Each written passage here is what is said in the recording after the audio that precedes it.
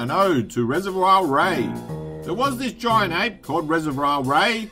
He feeds during the night and slumbers at day. He's never been spotted during any daylight hour, but whenever there's a full moon, he blooms like a flower. His head will pop out of the reservoir so blue, with a knife and fork at the ready, you know he's ready for food. He summons his feed from the diamond on his head. Beams of energy radiate, resulting in him being fed. Whatever his tummy desires, it falls from the sky, shooting stars of food twinkle in his third eye.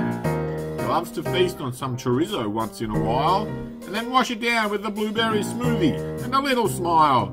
So that's the story of good old Reservoir Ray. Have a nice night and an even better day. The end.